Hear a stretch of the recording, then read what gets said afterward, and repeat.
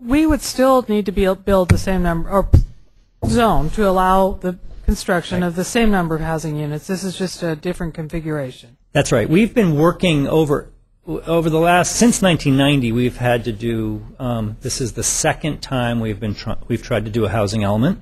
The first one was never fully certified, but it was for about 2,000 housing units. The reason it wasn't certified was because the state said, look, you're only providing for one kind of housing type, single-family residential. You are not providing for the other kinds of housing types that we require at the state level. So all we did here was to say, okay, we hear you, we got it.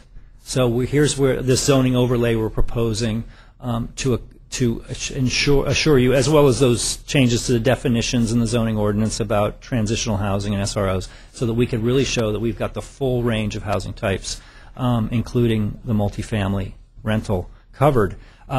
One just final comment, mostly for the members of the public. Our number went up to 2,400, and that was because we were not successful in getting the last round certified. So luckily, the last round, the 1999 to 2006, was a period where we built a lot of housing.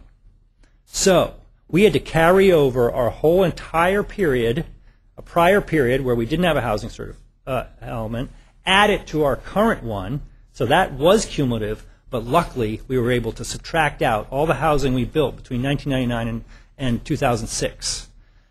And then at the end of the day, we only ended up having to add about another 400 units to our regional housing needs assessment because of our failure to adopt a housing element the last round. We are very concerned, and that's why we're pushing so hard to get this housing element certified this round, because if we don't, and we get penalized the next round, and this carries over, we are going to be in serious trouble, because this period, 2007 to 2014, has not been a very productive period for building housing. We've built very few units. So one more reason why we're pushing so hard, and when we decided and the planning board decided this is an absolute priority that we do our best effort to at least try to make this happen this round and before the statutory deadline.